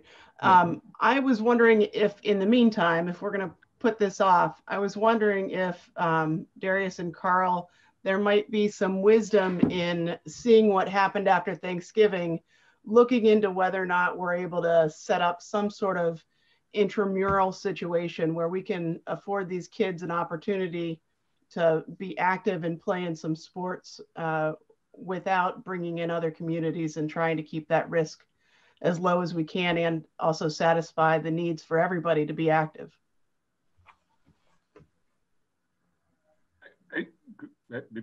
You're going to talk or you or me, Carl? You go first. I was only going to say that we're also looking at doing some other things as well, because I think the isolation from not just the winter, but the remote settings is a concern to us. I have huge concerns about the mental health of our students all the way through, pre-K all the way through. I was on a meeting yesterday with the Commissioner of Education, and I believe that the Board of Pediatrics is going to be making an announcement about a crisis and youth mental health because of the COVID thing, that the emergency room visits for mental health issues are up 31%. And so I think we need to start doing more about getting kids active, even if they choose in a remote setting. If they need to do that, can we do some kind of bringing kids together in a different kind of format? Carl did put a list of different ideas that he started putting together on the last page there, and I'll say them out loud for people listening. But we can do running clubs in the winter, Zumba, either socially distanced or virtual yoga. We do have a yoga instructor in our school who does a good job with that. Spreading out, doing that social distancing in the gym. Different kind of Zoom workouts, small pods and weight rooms, co-ed volleyball, and then ski club is something we've run every year. We're trying to figure out a way how we can get the kids to the mountain to do that, and really just kind of pushing, and any other ideas people can come up with. So that's it's in the kind of the burner right now to do. I would agree to what Caitlin said earlier. I'm not sure I can be bringing students to the building right now when we just closed because they do higher numbers, unless we can do something, I guess, on the lines of where it's very safe, like a running club, or we know that there's not going to be, increased transmission there. So, Carl, did I say what you were going to say? Maybe I took all the fun for you. Yeah, you did such a good job. No wonder they hired you. I would just add, I certainly, if I guess that I would say, if the hang up in terms of sports has to do with going to other schools, which I totally understand, I certainly would be capable and willing to create a frontier-like intramural basketball small league where they have a couple practices a week and we only play with frontier people. If that is something that people were in favor of, and the other things that Darius had listed off, because Missy, like you said, that might take out some of the risk, but still give the kids something they need. So, I'm for whatever the committees decide, and ways to get the kids moving and healthy mentally. Mm-hmm. And I'm just thinking, I know that I've heard a few people talk about how we are safer here in Western Mass, but I'm pretty sure Bay State has the most COVID patients of any hospital in Mass right now, which raises some concerns about how safe we are out here in Western Mass. So Trevor, at the same time though, Trevor, the one thing that I would like to push back on is a little bit of the whole notion of once this, if sports are up and running, that if you choose to play them or a particular sport, you might be forced to go remote against your will. And the only reason I say that is because the rationale to that just falls apart under when you look at it, because you have all these parents that are already right now, their kids are right now, tonight, we're all over God's green earth playing club sports. And so, I mean, if you're going to say they're going to have to go remote because you're going to change them from club sports to a safer, even better environment of regulated high school sports, that once they get to those safer environments, okay, you got to go remote. When right now, well, they're remote, but right now, prior to today, that was all fun. So to me, it also had a slight odor of punitive aspect to it. I don't know, just, that was just uncomfortable. So I would just like to hopefully really take a look at that proposed policy. Thanks, Bill. Before we go, Carl did mention that there was the one young lady who played hockey, and that she has a December 14th start time. Since the school is already remote, I just want to say, as a Board of Health member, I certainly would feel comfortable allowing her to play. I don't know what formal vote we have to say on that. I don't think we have one. She's probably already playing. Yeah. If she's on a club team, she's playing already. Actually, so formally, the school committee would have to vote to approve that sport for this summer, this winter. If you're gonna have likely not approve any sport, then you got to go and approve every sport moving forward. Just as a formality, you can't just say you can go do. We're just not going to do any action here, and therefore it happens. So I think the Frontier School Committee should make a motion to allow girls ice hockey co-op to go forward at this time. that's what you want to do. And then you have a vote, and then the other ones are tabled into a further discussion, if that's the will of the committee. I was going to jump in, and that's really what I had my hand raised for, and really also for clarification. If you want to just do it with ice hockey, girls ice hockey, we can do it that way. I was really just going to push to make things simpler. If we just vote to proceed with winter sports and just make one clean vote. If the Board of Health is meeting December 29th, and school is scheduled to start January 4th, just because we vote tonight to proceed with winter sports doesn't necessarily mean winter sports are going to start. All that is it allows Carl to plan, it allows Darius to plan, it allows parents to plan. But if the numbers continue to go up, the Board of Health is going to step in and shut things down. So I don't see really what the harm, if the consensus is we wait till later to make an official vote, I guess that's what the consensus is. But I don't really see the harm in even voting tonight to proceed with winter sports just for the planning of it. Just like Deerfield Elementary planned for phase 3, yet it's actually not going to start. So I guess if that helps people plan, I don't see the harm in doing it, because really practice is not going to start, I think what Carl said, until January 11th, with competition not starting till January 21st. So if we vote to just move forward with it, it doesn't really necessarily mean it's going to start. And I even say we have a meeting, our Frontier meeting could actually change our vote on January 4th and then retract our vote. I don't know. That's my kind of. I think it's a good point, Damien. The only thing I would also say is that we had a long debate tonight. Mm-hmm. You're going to repeat the debate if you don't make a decision. You know what I mean? So I don't know. It'd be interesting to see where people will stand. I don't know. I think you put a good point, because if you're moving forward there, you can always pull it back, I guess. Yeah.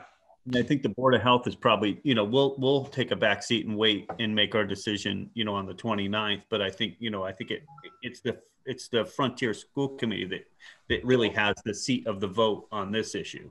So since I still kind of have my hand up here, I'm making a motion to proceed with winter sports. Second. Hey, give me a second. Am I on mute? No, I'm not on mute. Can you just give me a second?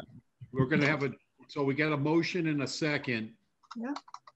And we have Lynn that has, I see your hand, Lynn.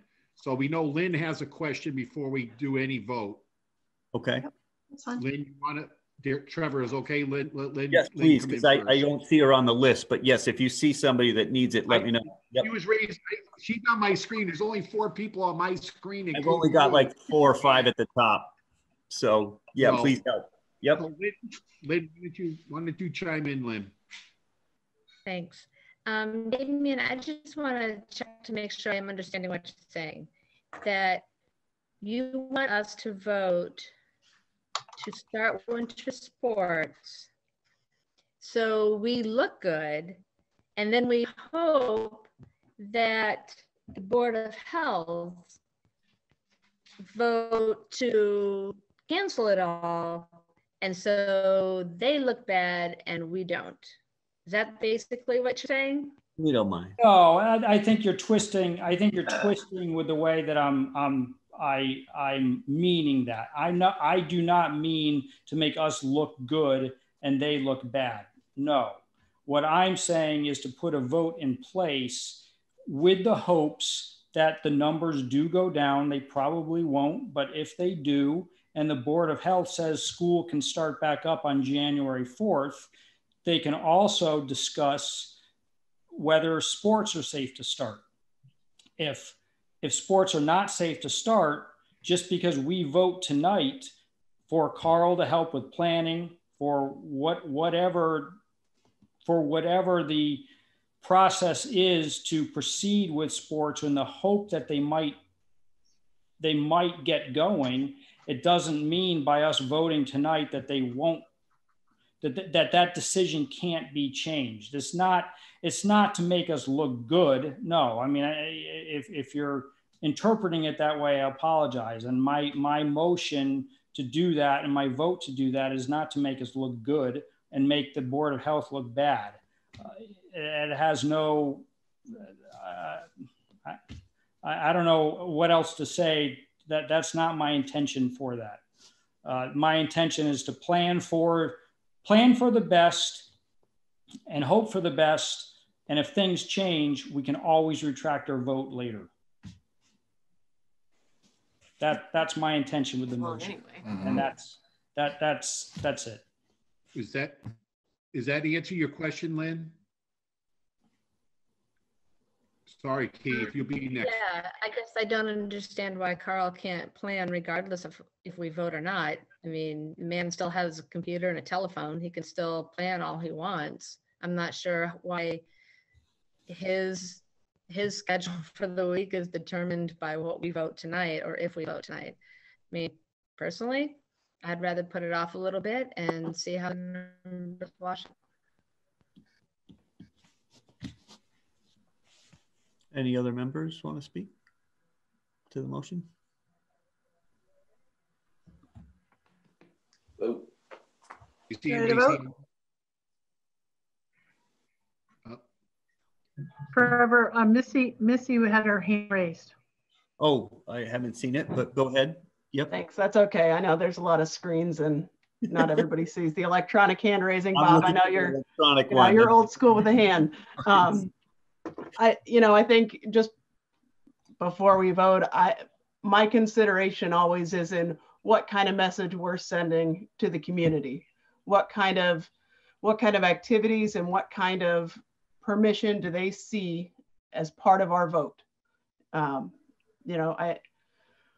think that has some real wisdom to keep that in mind, especially in what we've seen with Thanksgiving. If we are looking forward and just doing a vote to say, let's do these athletics so that Carl can schedule and plan, what kind of message are we sending that you guys should all plan on getting together and having your sports just like normal in the face of when we all just went remote because these cases are rising and everybody's anticipating that they'll continue to rise. Does that mean that people use this kind of logic to plan holiday parties and get-togethers? And not everybody, but this it's important to keep in mind. Call me later. Okay. Trevor, you can mute her? Yes, I did. Yep. Okay, good. Thanks. Does any other school committee members want to say anything? Just come on. I don't have the hand, and Trevor. So else? I don't. It's Olivia. I don't know. Hey, Olivia. I finally have video and voice now. So I don't know if this is the right time to say this, but I have been contacted by a number of people. And I know some things have been sent to Darius and around letters of parents who are very concerned about people spending a lot of time indoors, running around, breathing heavily with people from other schools. And I feel like what Missy said is very important to remember is what we say now is it's not just Carl planning. He's doing a wonderful job and I totally trust our schools to keep us safe, and even when I ask for clarification on how we're going to do that, it doesn't mean I don't trust them or think they're wonderful. But I do think that we need to be very mindful of the fact that it won't just be Carl and Darius planning. It's going to be lots of people. They're getting their skis ready. They're getting ready for basketball. They're getting shoes. They're thinking about what's coming up. And then to decide afterwards, it's hard. So just keeping mindful that what we say is really impacting the next few weeks where we're already remote because it's not safe to even be in a room not laughing or breathing or exerting yourself with other people. So just trying to be mindful of that. Thanks, Olivia. Thank Trevor, do we have anybody else that has their hand up, do you know? Not members for your motion. I don't believe. I see Amy's phone has her hand up, but I don't think she was a member of the board. So no. I'm happy to take that question. So, Keith just put his hand up. Yep. I would say that we can, I don't know if we want to add an addendum to the motion that we're trying to preliminary plan with subject to review on the December 27th meeting.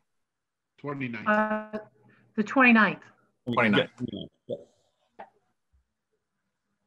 Since it Actually, was my motion, that's fine, Keith. We can add that to it. And I don't mean to put this all on Carl's planning. It really is more just a community process to move forward with obviously with the expectation that things can change and it can be retracted. And if that's a fine addendum, and since it was my motion, I don't mind adding that to it. Thanks, Judy, are you on, Judy? You must be taking on this. Yep. I'm on, but I don't understand what, I mean, I understand that you want to sort of say like, yes, but we could change our mind. That feels like that's what the motion is, or the addendum to the motion, because the motion that we're discussing right now is to accept the winter sports proposal as presented, period. Right. So if you're making an amendment, that's the motion you have to make an amendment to, which we will then have to vote on the motion to amend, and then vote on the amended motion. Correct. Okay. So who wants to give me the language that you'd like me to use for the amended first? Keith, you laid it out there. Go ahead. We are voting to accept the proposal for winter sports, begin on January, was it 11th? At this time, yep. At this time, subject to review at the Board of Health meeting on December 27th. 29th. Can I ask a couple of questions? Sure. So that does not include the individual girl that's trying to do the co-op hockey that starts in like 2 weeks or a week next week. And it also is that a joint Board of Health meeting? Is that like all the towns, or is it just Deerfield? No, this is a 4-town. We had scheduled a 4-town meeting so that we could discuss the numbers, review the metrics, which we hope to have revised by then so we could all vote on them, and then hopefully open the schools on January 4th. Okay. Is that going to be a joint meeting, Carolyn? Yeah. Yes, it is. It's being posted as a 4-town Board of Health meeting right now. And if you would want to post it as a school committee meeting, that would be great. Okay. Can I ask a clarifying question? Sure. Go ahead, Keith. With this vote, where does the one girl playing hockey stand with this vote? Like, because it has to start before our December 29th meeting. So where does this vote leave her? I would say it's going to go forward. You approved the start of winter athletics. So she'll be, if you were to change your decision on the 29th, you'd then be affecting, let's say you said no winter sports on the 29th. Let's say, you would either have to make an exception and say accept, or you'd have to say, yeah, you'd be pulling her back and say it's now canceled. Okay. So right now she's part of the group moving forward, and her season starts earlier. Good. And Damien, do you want to second that motion? Yeah, I'll second that motion. Okay. Thank you. Are we gonna vote on the addendum, or are we just having a new motion? We're going to vote on the motion to amend the vote. Amend the original motion as presented. And then we're gonna vote on the amended motion. Okay. So the amended, just to let everybody know, this is going to be a weighted vote. So just, when Judy, I know Darius is not ready with the numbers. You have. I got it. Yeah, I got it from Donna today. Okay. Okay. You ready, kids? Go ahead. Phil Cantor. Yes. Missy Novak. Sorry, my mouse, I had to find it. Yes for the addendum. Thank you. Yeah. Damien? Yes. Olivia? Yes for the addendum. Judy, yes. Lynn? Yes. Keith? Yes. Bill? Smith? No. No. Bob Halla? Yes. Okay, so that passes 5.05 to 0.8. Did you call Mary's name? Was Mary here? I don't see Mary here. Okay. No, I'm Mary and Ashley are absent. I'm sorry, I didn't call them because they're both absent. No problem. I just wanted to ask. Yeah. Now we got to vote on the motion. Right. So Damien had opened. Let's get a motion for the amended vote. I'm going to say it, Judy. Can I get a second? Second. Thank you, Phil. And this, we're voting on to accept the Frontier Winter Sports proposal subject to review at the four-town Board of Health meeting on December 29th, 2020. Everybody happy with that? Yeah, okay. Here we go This again. is also going to be a weighted vote. This is also a weighted vote, yep. Phil Cantor. Yes. Missy? No. No. Damien? Yes. Olivia? No. Judy, yes. Lynn? No. Keith? Yes. Bill? No. Bob? Yes. The motion is 5.5 to 4. So it passed. It passed. Okay. Oh, hold on. I'm sorry. I'll correct that.